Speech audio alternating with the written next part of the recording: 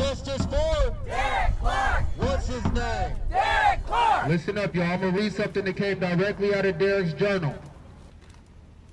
I usually wouldn't write in a journal, but I came to the conclusion that I want my loved ones to know my true feelings and inner thoughts, just in case I meet my demise or something happens to me. Every day I struggle with trying to come up with a way to leave my mark on this world and trying to find the best course of action and making a difference to my culture. I know I want to help my people, just don't know exactly how. And sometimes I feel ignorant because at times I can be walking a contradiction. I want to support my fellow black folks. If you stay true to yourself and stay strong-willed and dedicated, you will always prevail and succeed when met with opposition.